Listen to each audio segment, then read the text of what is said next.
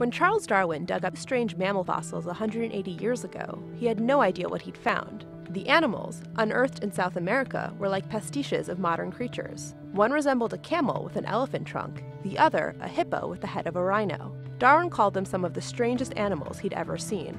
New research in Nature shows that the oddities are actually most closely related to horses. These ungulates, or hoofed animals, have been extinct for about 10,000 years. Biologists have offered endless explanations for the creatures, but in the absence of DNA in the fossils, there was no single compelling explanation for their unusual features. To fix that, an international team of researchers sought to study proteins from 5 specimens likely made up of the collagen, or connective tissue, which endures much longer than DNA. Using specialized equipment, the team then sequenced them to find their unique molecular signatures.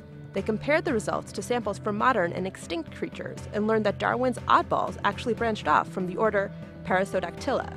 Think horses, tapirs, and yes, rhinos, some 55 million years ago. Aside from settling a mystery 2 centuries in the making, the new study also highlights the ever-expanding toolbox available to paleontologists. Tip of the Macrauchinia's trunk to Darwin.